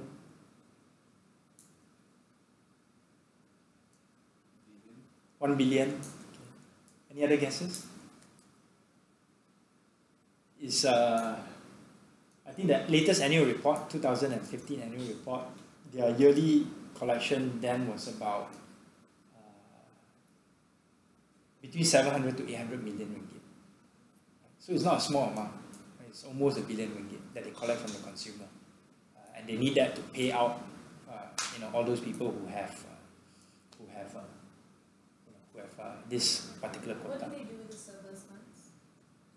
They have to pay the people who install the solar panels. No, I mean, so you have a fixed percentage, right? About 1.7 to 1.8 charged to everyone who's not using. Yes. So then, if I think this is the case, I don't think there's enough people that's using solar panels and selling to the grid to amount to 700 to 800 million. So what would they do with the surplus amount that is collected? Actually, the way they've calculated it is that they don't have surplus, or rather, whatever surplus that they've kept, that they are keeping, is used to pay for will be used to pay for future financial obligations that they have. So, for example, right now you have certain amount of quotas that have been given out, you don't start, they won't start generating electricity straight away. You only start generating electricity when it's installed, maybe 1 or 2 years later. And then you have more and more solar plants coming online. Right? So as more of them come online, the cost for you also escalates along the way. Right? So they've done some calculations, internal calculations. They have someone in charge of this within SEDA, such that whatever they collect is sufficient to pay out their quotas over the course of, remember, it's 21 years. Right? And then they are supposed to stop collecting the FIT tariff at the end of maybe 2020 or 2021. It's good. It's within the next couple of years. So they stop collecting it, but do they still pay? Whatever obligations that they have to pay. So it is within their planning framework that they would stop collecting the FIT after a certain amount of time. And the reason why they stop collecting is within this larger renewable energy sector, they expect the cost of electricity to be increasing such that you can achieve something that they call grid parity. When the cost of electricity increases, that means to the consumer, and at the same time the cost of generating electricity from solar cells decrease because technology is improving, you'll reach a time where there's grid parity, and it will be economical for you to install the solar panels without needing the FIT. Whether or not we'll come to that, again, it depends on political decisions that have to be made in terms of pricing our electricity. Right now, our electricity prices is still relatively low, when we compare it to the region and also other countries. So this is something that's quite complicated, but it's very important because whenever you talk about renewable energy, you have to refer to SEDA. Yeah. Just ask. So let's say that these funds actually contribute to the feed-in tariff, and that's how they connect why there are the quota, like per year when they achieve this kind of quota, they don't take anymore. They don't take in anymore Applications. Yeah, applications. Well, so in this case, it is not like the Tenaga Nasional is paying for the applications, and so it is using this fund. Yes. Yeah, so there's something that's very important for you to know. That basically the cost of these solar panels, at least the contract, is being paid for by consumers. But it's quite a progressive policy, because if your electricity bill is below 80 ringgit, they express it in terms of how many megawatts you consume. And most of the low-income families in Malaysia, they don't use aircon. Right? So their electricity bill is like 50, 60 ringgit. They don't pay into that fund. So people who use aircon, those who are middle class, they can afford it, they pay into that fund. Right? And but this fund is limited. That's why there's a huge demand for the quota to be able to install your solar panels and then to be able to sell it back to the grid. Huge demand. They have applications in the thousands every year. The number of people who get it are probably 10%, 10-20% will get it. In the past, SEDA has been one of the more transparent organizations in Malaysia, to give them credit. In the past, they used to give out these quotas based on a first-come, first-served basis. You log on into the internet, and then once they open the window for you to put in your application, a lot of people will just put in their application, and then the computer will just queue you up, and then the first X number, they would take those applications, and then the rest they will put on a waiting list or they will reject it. Right? So what happened in the past was that some people are very smart. They actually place their computers or servers as close as possible physically to the SEDA servers in Putrajaya. So I know people who actually rent out a room or rent out an office in Cyberjaya so that they can, once the window opens, they just submit, and then all their applications will get processed. And this was an area of concern because some of the industry players weren't happy that people were gaming the system. So SEDA, that time Tony Poa and Nurul Izzah complained about this. I helped them do some research. That time I wasn't MP yet. And after complaints were made by the industry as well as some MPs, SEDA changed their process. They actually do an open ballot. So whoever is applying, they'll put that in, all the applications in, and then they will segregate it by the number of kilowatts. So there will be applications between like 4 to 72 kilowatts, and then from 72 kilowatts to 1 megawatt. They will split it up, put all the applications into like ping pong balls, give them number, and then they would have a session where all the people who apply are invited to that room, and then they will get the minister, deputy minister, the SEDA chairman to come and pick up the balls. And they've invited me to some of their sessions also. I've gone, not this year, I've gone in the last 2 years, 2015 and 2014. And they don't kick me out, they let me observe the process. Right. So that from that perspective, the industry players are more happy. But the latest development is the ministry, KETA, is now wanting to award what they call solar farms. Solar farms are utility scale farms, which is very big. Right now, under this feed-in tariff, the maximum that you can apply for is 1 megawatt. Under the utility scale contracts, it will be over 100 megawatts. Right? And it's not being paid for by the feed-in tariff. For the over 100 megawatts solar farms, the companies themselves have to negotiate directly with Tenaga in terms of the tariff charge. Right? So having solar farms, I think, is both good and bad. The good part is all these, your solar panels, right, is the capacity is too limited to be able to reach your target of 15%, 20%, 40% of renewable.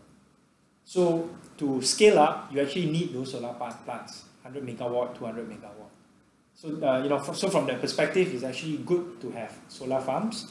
But the negative side in the Malaysian context is that these solar farms, the contracts are not awarded based on open tender, which means that you can go to the minister and then directly negotiate with the minister. So again, if let's say I Google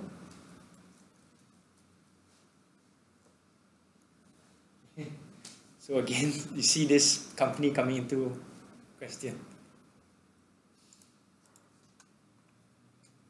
Okay, so one of my press statements came up. So.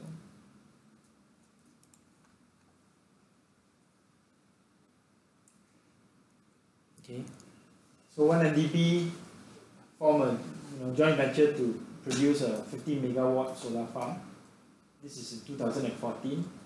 I believe that they were awarded a contract to build up to 500 megawatts, but they were only able to start with 50 megawatts. This is 2014, May 2014. This more than 2 years later. The plant hasn't even started being constructed yet. Okay, this is 1MDB, and then January 2016, 150 megawatt utility scale solar plant have been awarded to a consortium. I asked the minister in Parliament, can you name me the consortium? He refused to. Right? So this is one of the things that is problematic in the Malaysian context. This one, in terms of discussing renewable energy and sustainability and also COP22, what is important to you guys is how much renewable energy we are currently generating and how much renewable energy we will generate in the future. But as Malaysians who are interested in public policy, the transparency aspect is also important. Because ultimately, if let's say you are going to award these plants by direct negotiation, the pricing may not be the best price. And at the end of the day, if let's say the pricing to these companies is higher than what you may have gotten through an open tender, ultimately who will suffer from it? Yes, or rather, more specifically, consumers, because you have to pay the electricity bill, right? If they increase the electricity bill, because of pressures to deliver on some of these contracts, then the consumer will have to bear the cost lah. I recommend you guys to go to the SEDA site because there's a lot of interesting stuff in there. So for example, you can see the different areas of renewable energy, solar PV, community. This is actually quite interesting. I think it's a good move on the part of SEDA. If let's say you're a school or a religious institution, you can actually apply for a quota to put a solar panel on top of your roof. Let's say you're a church or a temple or a mosque, and this is a good way for your organization to generate income. This quota is usually undertaken. Sorry, not undertaken. It's there's usually spare capacity. Not enough people are applying for it. This is individual on your own roofs. Non-individual for like factory owners. They have more. They have bigger land sizes. And then these are the ones that are done by companies who are specializing in solar panels and solar farms. Okay, biogas and also biogas landfill agricultural waste. So this is the one that we talked about just now, burning the methane and all that. Biomass, things like the palm oil, milsop, and then solid waste, which is your waste to energy, burning your rubbish, right? And then small hydro. Small hydro is like small rivers, not the Bakun Dam. Small rivers that can apply for this FIT. Right? And then you can see the quota. They actually tell you the quota that are open. So for example, community, there's usually some spare capacity. This is the one that they have been installed. This is the one that this is the applications. Usually the applications, there's not much quota left. How does the application work? Okay. You have to download.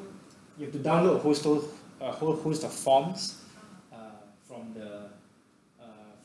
SEDA's website, and then you have to submit those applications to SEDA as and when the window opens for those applications. What usually happens is that the solar company who's installing your system for you, they will do all the paperwork for you. You just have to sign the documents, that's all.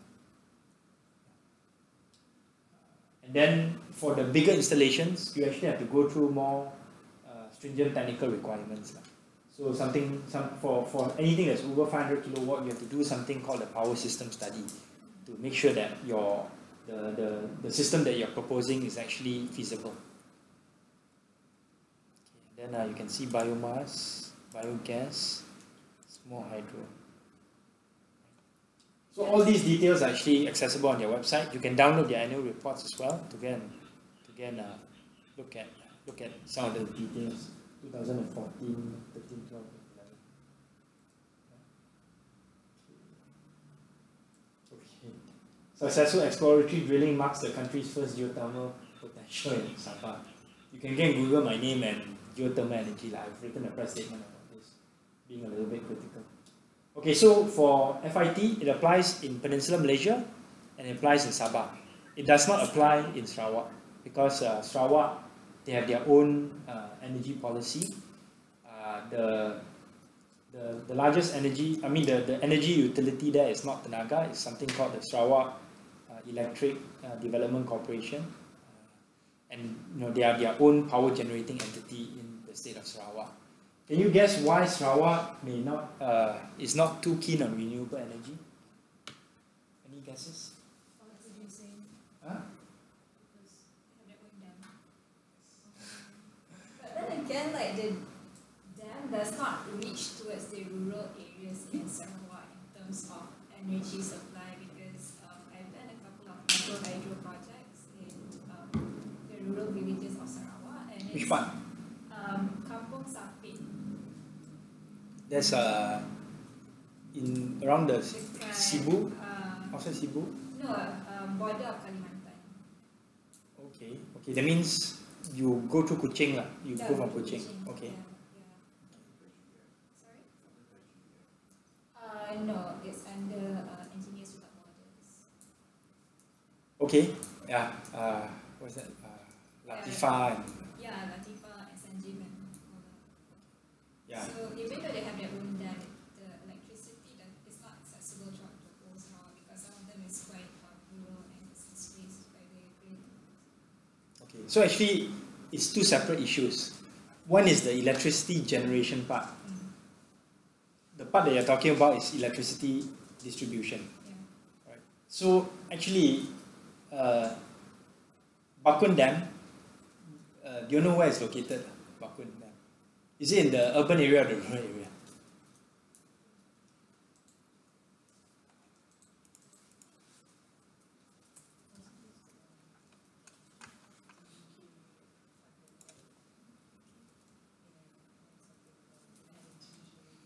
Okay, this Empangan Bakun.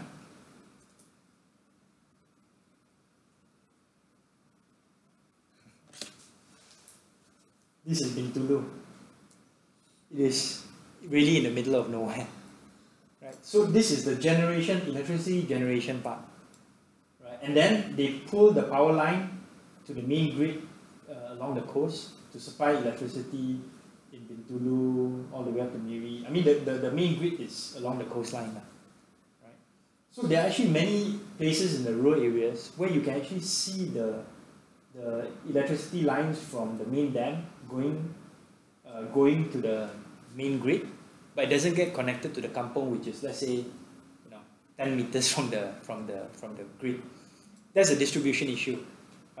It's costly to the government in Sarawak will argue that it's costly to connect all the rural villages, but actually the Sarawak government can afford it. It's just I think a political decision of not wanting to spend that kind of money to connect the rural kampongs. But going back to renewable energy, the reason why Sarawak is not keen on renewable energy, right? The things that I talked about just now that is highlighted in SEDA is Bakun's electricity generation potential is something like 2.4 gigawatts at full capacity. The energy consumption for the entire Sarawak is something like 800 megawatts. So Bakun can generate 3 times what Sarawak needs in terms of energy. They have, out of 6 turbines, if I'm not mistaken, only 2 are working. Only 2 are inactive, in operation, because they don't need the other 4. That's enough already. So given the fact that Sarawak is so dependent on has so much excess hydro capacity, it doesn't need renewable. Right? Okay, so this is also something that is quite tricky, which you also have to be aware of, because if you look at the big ticket numbers, right?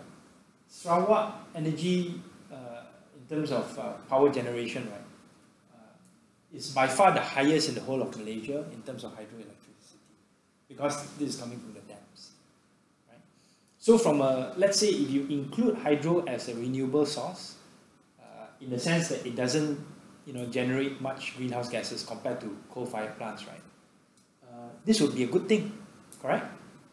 Purely from a greenhouse gas emissions perspective, right? Are there any downsides?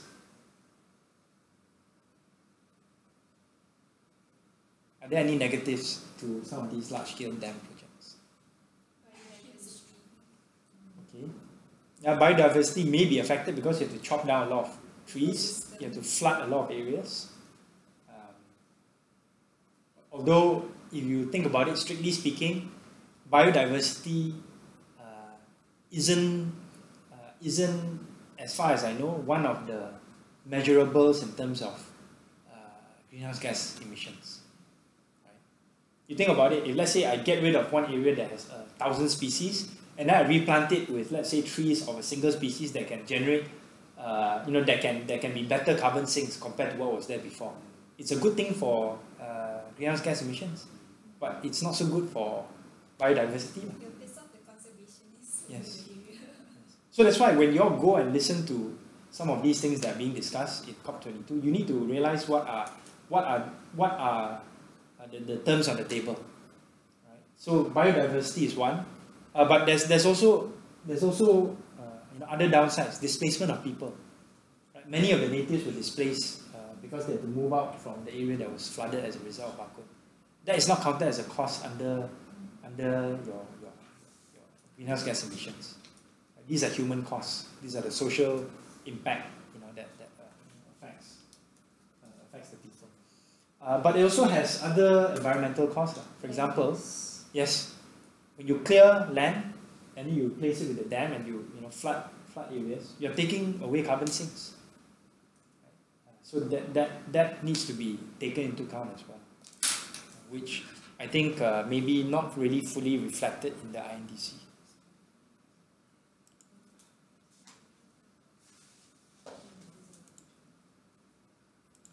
Okay, so that's it on SEDA and renewable energy. I think it's a good introduction to you guys in terms of what SEDA is. You need to maybe do a little bit more research and look at that a little bit closer. Maybe you can ask for an appointment to go and visit them, I think through PowerShift. I think that would be quite useful for you guys to talk to them and to get a sense of what they're trying to do. Okay, one last thing. There's a lot of data out there which is useful for you guys to have. So one data source is something that I asked Nasha to work on, which is the Malaysian Environmental Quality Report. Right? So this is prepared by the NRE, Natural Resources and Environment Ministry. Remember, it's not KETA who is the main ministry that is in charge of coordinating INDC. It is this ministry, Natural Resources. So I've uploaded it in the research folder. So you can take a look. Not all of it would be relevant to what you guys are doing. So for example, ambient noise monitoring. That one not so directly relevant to greenhouse gases, but for other things like air pollution, marine pollution, these are things that would be useful, and then you can track the status of these things over time, 2011 to 2014. There's also other NRE data that you can have access to. You can go to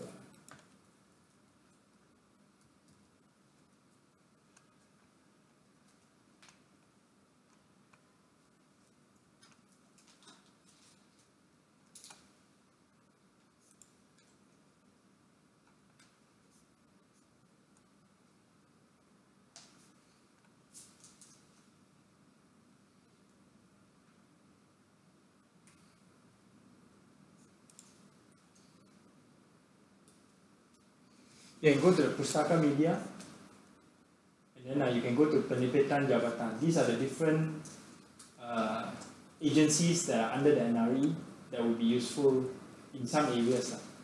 Management of rivers, water, natural environment. Hilitan has got to do with wildlife. JAS is Jabatan Alam Sekitar, Department of Environment, and all these. So there are a lot of good data sources out there. The question is actually what do you actually do with the data? The different statistics that I've collected over time as well. I can pass it to Nasha and she can go and upload it for you all to take a look. Okay. Any questions that you guys have in terms of environmental policy that you are interested in and perhaps didn't cover? Maybe we should check with him, the proposals that we said, what we should include in the statement. So I think waste management is something we should definitely look at. Maybe we could run it through him and see what he thinks. You wanna, since you proposed. Still processing, is it? Yes.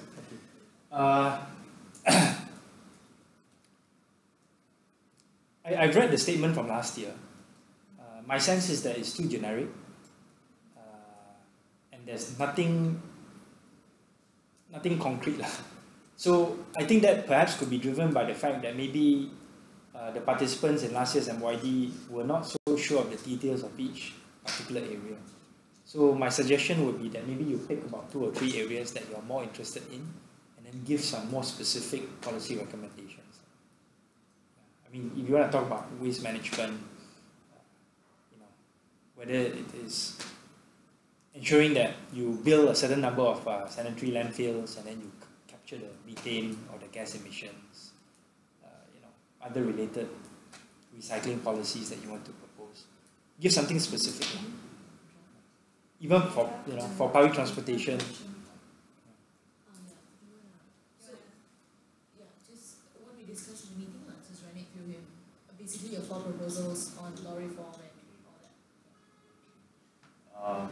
We discussed about it, and then we come up with a little idea about teams, possible teams, and then under each teams we have some possible topics. And we would like to talk about, we would like to propose in terms of ratification and target this in terms of how we want to ratify of course, the agreement here in Malaysia, and how do we want to propose an increase of carbon intensity cut up to 80% as proposed last year? Like, how can we propose this in a feasible way? Like, of course, we'd like to look at the scientific evidence, like whether this is possible, this is not. And then, are we able to achieve the carbon intensity cut of 45%? This is as promised in INDC. And then also we are looking at increase in renewable energy portfolio to 40%. What is this realistic given current and near future energy profile? Then we would like to look into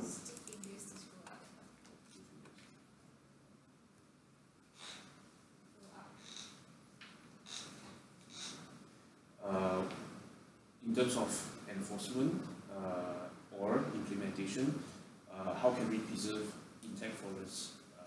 Is there a need to clarify each type of forest, natural forest, secondary, primary, or do we want to clarify on forest cover? I mean, this is how they, I believe most of our Malaysian minister or politicians, they mention forest preservation in terms of forest cover, which also include plantations. Yeah, and so is there a need that we want to clarify these things? And I think that's an important point. I mean, you guys have discussed that particular point before, right? So it is, to me, it's kind of dumb to classify plantations as forest cover, because if that's the case, I'll do exactly what I said just now. No, not even plant whatever. I go to Taman Negara, I cut down all the trees there, and then I plant it with palm oil. My cloud cover, my forest cover doesn't change, right? But it has a huge impact in terms of biodiversity and other environmental concerns as well. So if you look into that, then you may want to look at some of the differing definitions that even maybe some of the different states may use. The issue, as far as I know, may be more complicated than just all palm oil is considered as forest cover, but a lot of it is. So yeah, so that one, it is an issue. It is a statistic which many politicians, including the environment minister, brings up, but it needs to be dissected and clarified. Yeah. So I think that that's a good issue to bring up. Yeah. And then one more. Then there's this clarification on LUCF, land use. I think this one can part under the clarification. And we would like to bring up the feed-in tariff and renewable energy policy and action plan. Like what is the current status? Because we understand that previously we have this project under NAMA, Nationally Appropriate Mitigation Action, under the UNDP project program, and then it finished kind of completes last year. What about this year? Like what's the progress and what they propose to do next? And then about illegal logging, I'm not sure how we want to package this thing nicely, because we think that illegal logging it is linked to a lot of inefficiency in flood mitigations, in conservation, in food security, and also water security. And thinking like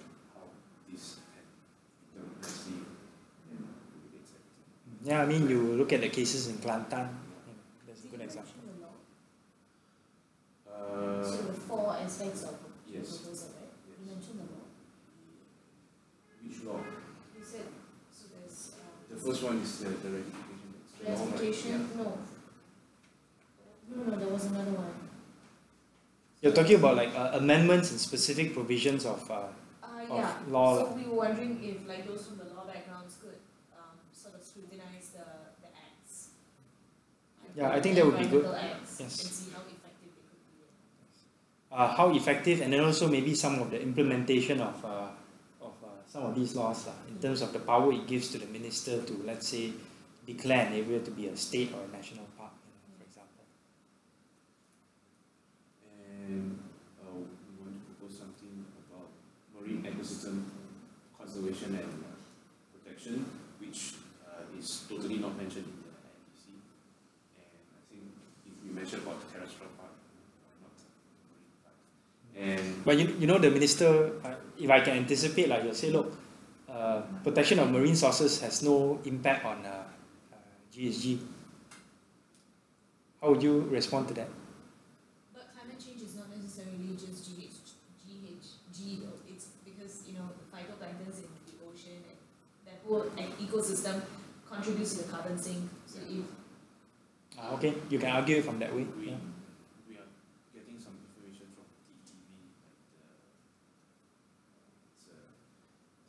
it's economic of ecosystem in biodiversity. It's like an international program, and they have some figures, they have some values for the marine ecosystems. Yeah. If you can Lots bring up of the things, argument, yeah. I think it would be quite useful. there's also the marine pollution from the MEQ report. that we Yes. can look at. And talking about certified forest area, in terms of logging, how much of our forest is actually sustainable managed? How much of the forest products are actually sustainable certified under EFC or FSC? I suppose the illegal logging, you know, would go under Yeah. land use of land, like so when you're clearing up the land, so you're either doing it for the oil palm industry or you're, you know, deforestation. So that would fall under illegal logging. So I think it would fall under, you know, land use. Mhm. And of course, in terms of another main theme would be awareness. How can we promote and enhance climate change education? In the previous youth statement, they have asked that climate change is being incorporated into the education footprint. We've checked the latest. Yeah, I don't think so. There's nothing there. And can we propose something else, like maybe into the syllabus of the primary school? So I was thinking of asking John and about their input because they're from TFM, right? So they would know what would be most effective and what is most lacking. Yeah, sure. I think that would be something more concrete, rather than just to say put in the syllabus. Yeah. And then in terms of public access to climate change info, under the clearinghouse mechanism, Malaysia, we have a project under UNDP, it's National Access and Beneficiary Network. We don't know about the progress of it. Yeah, the data part Yes. needs to be more transparent. Yes. And then about green procurement, about the whole idea of life cycle analysis, whether this could help the whole about the sustainable products. That this would be an obligation on the corporations. Yeah, this will be part under transition or adaptation, like how we can adapt to climate change in this scenario. We are pushing for more sustainable products. And I mean, you can even go further. You can ask, all the publicly listed companies to produce their own, carbon assessment, so to speak, their own carbon footprint. Some of the larger multinationals have tried to do that. I think, if I'm not mistaken, the securities, the Bursa is trying to do something like this. but on a voluntary basis. Busa. Busa, Kuala Lumpur. And under RMK 11, this how can we make use of this the strategy? I think it's under 11 strategy. One of the thrusts, the strategic shifts or something like that. Yeah, how can we relate that and use that to put into INDC and then just make sure that you mark your words lah. It's like you put it there and then you don't implement something like that. And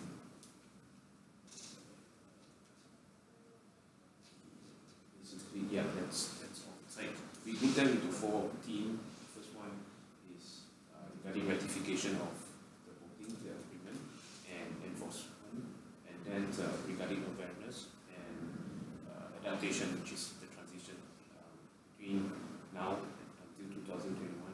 Until then, that they want to do something. Adaptation / mitigation. Okay, yeah. So one of the biggest challenges that we're facing is that, as you can see, there's a lot of topics that we're looking at, and there's 14 of us. That's the maximum, but participation-wise, we are trying to maximize participation as well. But we probably have to get the youth statement done by mid-September, second week of September. So you have about 1 month to do it. Is it 2 weeks? You break out into sections and then allocate the tasks, and then whichever group comes up with the stuff, that's what you will incorporate because there will be some people who will do less work, and then if you think that the outcome is not up to grade, then you just leave it out. Would you be willing to look at it? Yeah, I'll be willing to give my input. It's not an issue. So I think you guys are more or less on the right track. The challenge is always there's more documentation and more stuff that you can read than you have time for. So I think you should try to break up the task as much as possible. Before I forget, I think Jasmine, you mentioned your interest in seeing how science gets translated into policy and maybe some of the politics behind it. There are a couple of quite good reports by the International Panel for Climate Change, IPCC. So they've published a couple of different things that I've seen. So climate change, the overall report, then adaptation, vulnerability, mitigation, the physical sciences, right? And then if you're really interested, I don't recommend this for others, you're really interested, then there's sort of like there's a political process that happens even in these IPCC gatherings, whereby there are different countries that are lobbying for their own representatives to be named as head and also part of the different working committees. So I think it's usually, there's usually a sort of like a developed country versus developing country kind of clash, and they have to try to find a middle ground on that. The other thing that I wanted to highlight was there has been 2 reports by the Ministry of Natural Resources and Environment that are of relevance to you guys, which is, have you seen this before? Second National Communication to the UNFCCC. You've seen this before, right? So they are in the process of preparing the third one. So you know about it, At the end of next year. Yes. Yeah. You've discussed this within the group, right? So yeah, you should see how Adrian can help out in terms of getting you all up to speed with some of the details of the third communication. Couple of last things.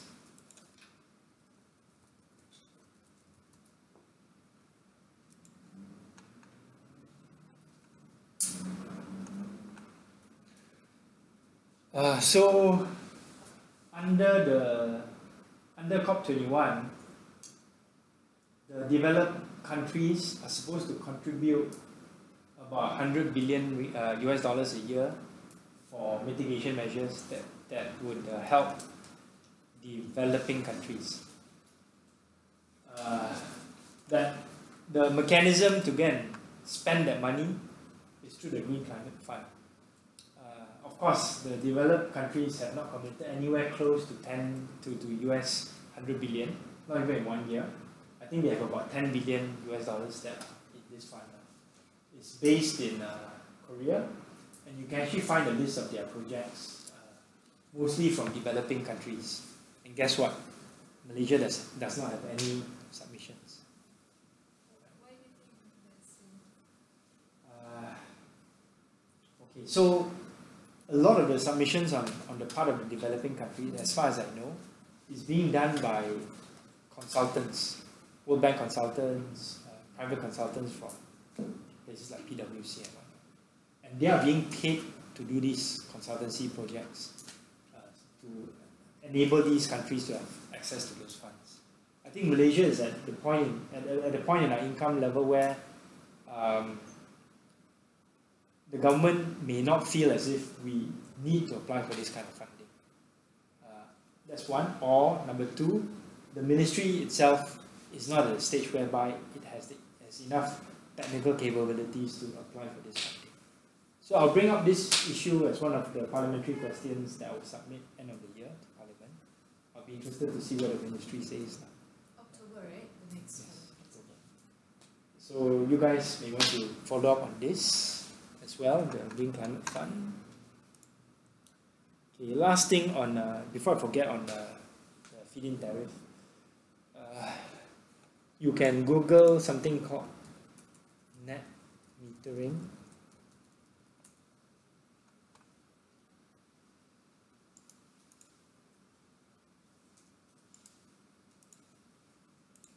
It's something that is going to be introduced.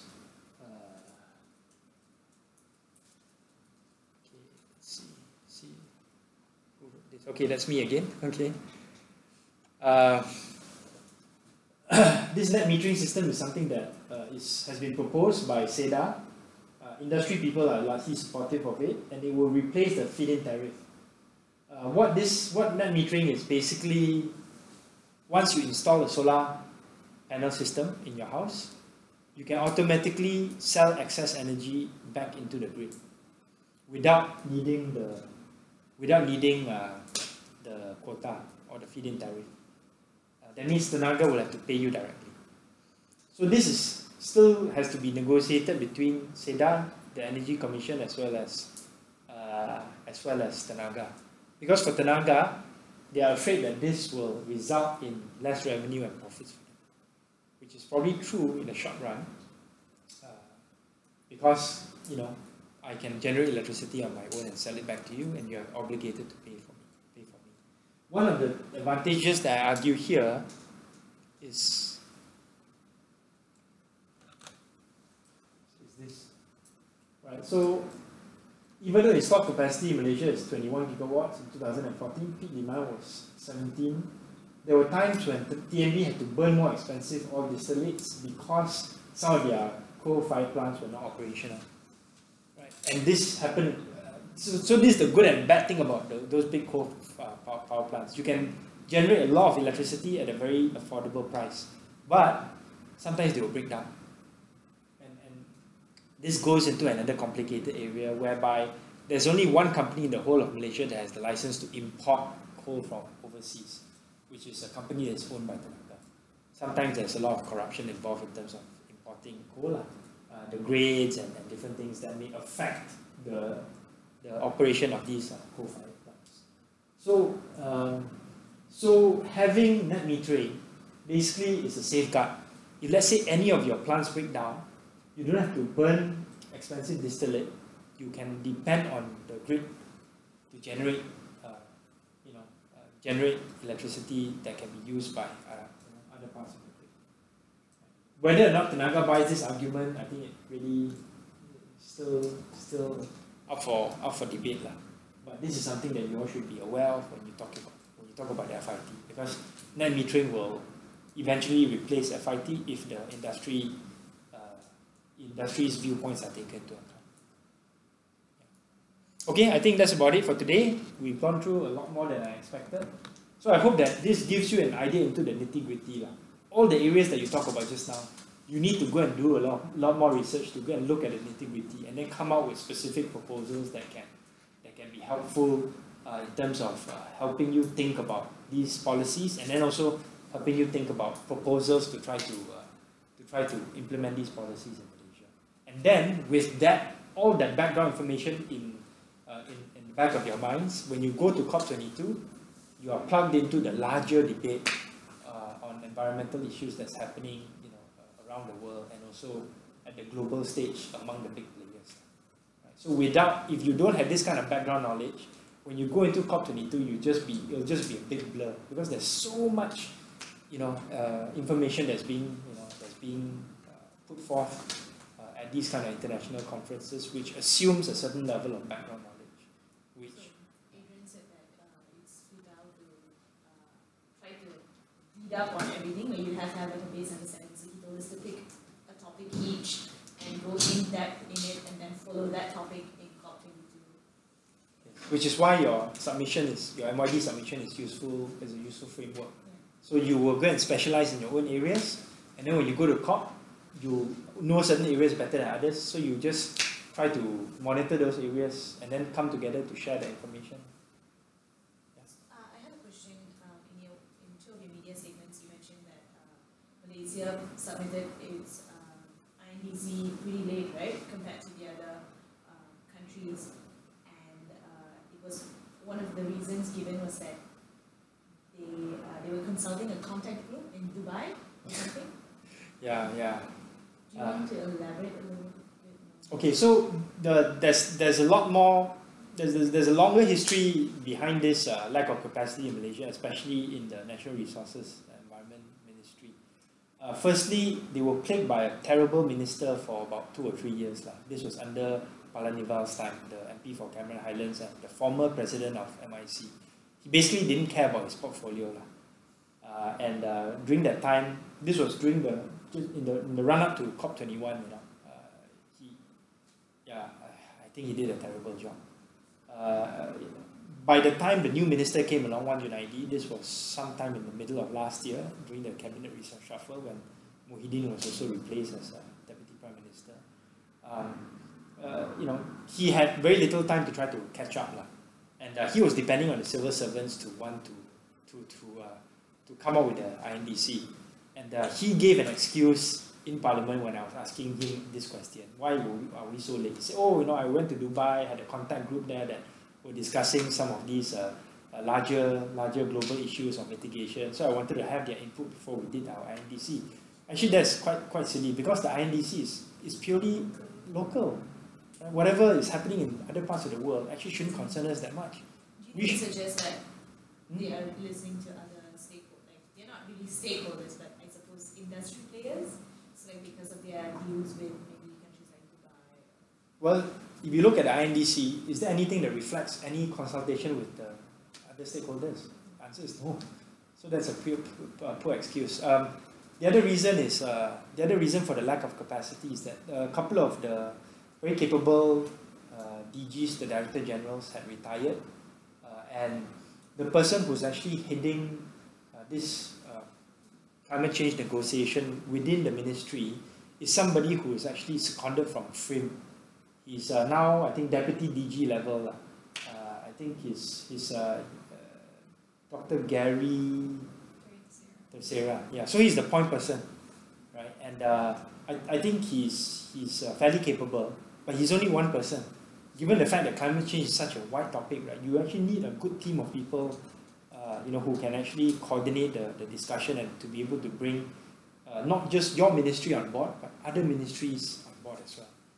Right? So once you have a weak minister, or minister who basically doesn't know his portfolio very well, he won't be able to coordinate all the other ministries to be on board on the same page. Right? So you need the coordination of KETA, very important. You need the coordination of MITI, in terms of, let's say, your automotive plans. You need the coordination of the Prime Minister's office, because SPAD, public transportation, that's under the Prime Minister's office. You need the coordination of the Ministry of Transportation. Right? So all these things require, not just the input of the other civil service, you need the input of the other ministers as well. And basically during this time, I think the minister in question, two ministers in question dropped the ball, and because you had very weak ministers coordinating this, then Najib won't try to get involved already. He wasn't in Paris. Yeah, that shows you the priority level that that he holds. Yeah. But shouldn't we be safeguarding our domestic interests since we are not we don't have any sanctions in the Green Climate Fund? No, exactly. That should be our main priority as Malaysians. That is what we should be concerned about. That should be the utmost priority. Whatever we manage to negotiate in terms of mitigation and adaptation from the part of the LMDCs, it may not benefit us directly if, let's say, we transition into a developed country status. That's what I've been trying to argue. That's what I've been trying to even argue to Prof. Gudial.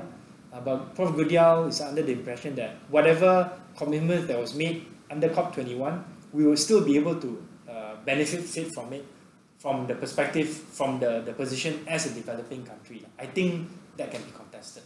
And the access to the Green Climate Fund is one very good example of how I think we will actually not be able to benefit from it. But at the end of the day, whatever that's being discussed at COP, I recommend very strongly to you guys that you still have to come back to the Malaysian perspective and see, number one, what are our targets, and then number two, are those targets realistic targets to reach, and then number three, what are the mechanisms that we're putting in place to monitor and to ensure those targets are going to be met. Because if you look at some of the press statements by the Prime Minister, we already reached like 33% in terms of reduction from our 2005 targets. So to reach the additional 2% without the 10% climate fund access to the financial resources that is supposed to come from overseas, getting to the additional 2% should not be too difficult. So if we get to that 2%, then what else? What else are we going to do? In regards to the Green Climate Fund, right? Yeah.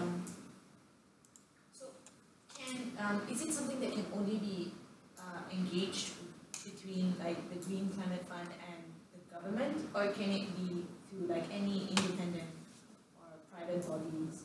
Can, for instance, the Penang State government up the step and maybe come up with some proposals? Actually, that's a good question. I should look into that. I think from what I see now, the submissions to the Green Climate Fund has been by national governments. I don't think like NGOs have applied for that funding. I'm not sure whether they can or not, but the more relevant question to Malaysia is whether the state governments can apply to those funding sources. So, Sabah, Sarawak, Penang, Selangor, for different reasons Kelantan, for flood mitigation technology that they may need. Okay, I think that's about it. You can get my email from Nasha, and then we can continue the conversation, and then I'll give her some more data for her to upload to your group. Yes, picture. I think right. Yes. Oh yeah. By the way, of course, Adrian isn't coming, but he asked me to complain on behalf of him about what his space no water. Yeah, I know. Yes. Yes. Okay, so I think we should gather around him and then With the MYD program. someone wanna hold it up. Yeah, we can I hold think- them I up. think this one. Oh no, actually I can actually call someone. Do we have to take this off then? So we can hold it instead of... I think we're using the MYD. Our shift is relevant also, right? MYD. Just MID. Yeah, that's